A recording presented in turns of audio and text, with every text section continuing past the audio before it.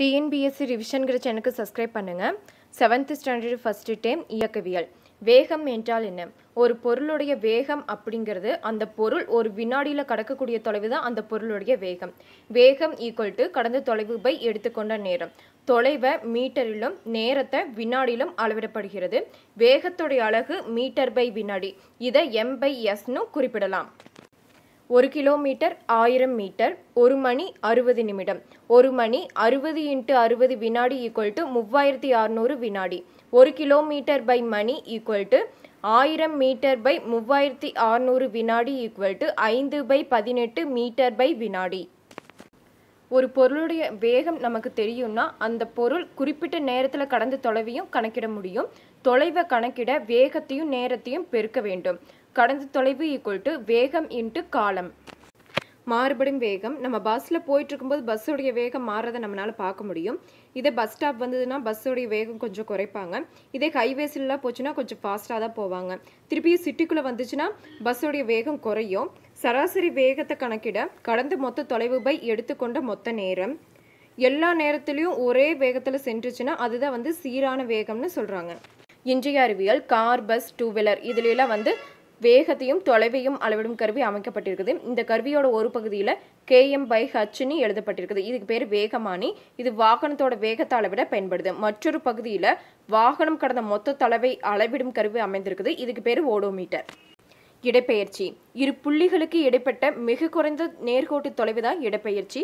மேலும் அறிந்து கொள்வோம். அனிமோமீட்டர் என்பது காற்றின் வேகத்தை அளவிட பயன்படும் கருவி. இதில் சுழலும் தண்டு ஒன்றுடன் அலுமினிய கிண்ணங்கள் இணைக்கப்பட்டிருக்கும். காற்றின் வேகம் அதிகரிக்கும் போது கிண்ணங்கள் அதிக வேகத்துடன் சுழலும்.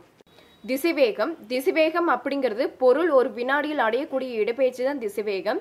திசைவேகத்தை கணக்கிட திசைவேகம் ஈக்குவல் டு இடப்பெயர்ச்சி பை எடுத்துக்கொண்ட நேரம். திசைவேகத்துடைய அலகு மீ/v. திசைவேகம் அப்படிங்கிறது குறிப்பிட்ட திசையில் செல்லும் பொருளினுடைய வேகம். முடுக்கம். முடுக்கம் அப்படிங்கிறது ஒரு வினாடியில் திசைவேகத்தில் ஏற்படக்கூடிய மாற்றம் தான் முடுக்கம். முடுக்கத்தை கணக்கிட முடுக்கம் ஈக்குவல் டு திசைவேக மாறுபாடு பை எடுத்துக்கொண்ட நேரம். முடுக்கத்தின் அலகு மீ/v2 m/s2. எடுத்துக்காட்டு, இயங்கிட்டு இருக்கிற பொருள் அதோடைய திசைவேகம் குறைஞ்சிச்சுன்னா அது எதிர்முடுக்கம். எடுத்துக்காட்டா என்ன சொல்லலாம்னா, ரயில்வே பிளாட்ஃபார்த்தில் ரயில் நிற்கும் போது அதோடைய வேகம் குறையும். ஒரு பந்தை தரையிலிருந்து மேல் நோக்கி எரியும் போது அதோடைய திசைவேகம் படிப்படியாக குறைஞ்சி எதிர்முடுக்கம் அடையுது. பந்து மேலிருந்து கீழ் நோக்கி விழும்போது அதோடைய திசைவேகம் படிப்படியாக அதிகரிக்குது. இது பந்தோடைய எதிர்முடுக்கம் அல்லது இந்த முடுக்கத்திற்கு காரணம் புவியின் ஈர்ப்பு விசை. இது புவியீர்ப்பு முடுக்கம்னு அழைக்கப்படுது. இது புவி பரப்பில் இதோடைய சராசரி மதிப்பு 9.8 மீட்டர் பை வினாடி 2. இது ஜிங்கிற எழுத்தால குறிக்கப்படுது. G equal to 9.8 metre by வினாடி 2.